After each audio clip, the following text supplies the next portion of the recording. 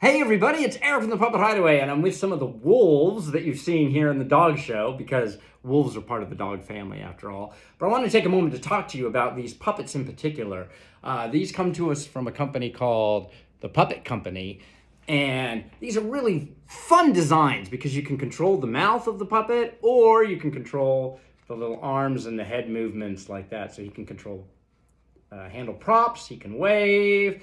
They've done a really nice job too with the fabrication. You can see he's got a really beautiful fur coat with multi-colors there. And they've used all sorts of different types of fur and lengths throughout the whole design to give him a really rich, detailed look.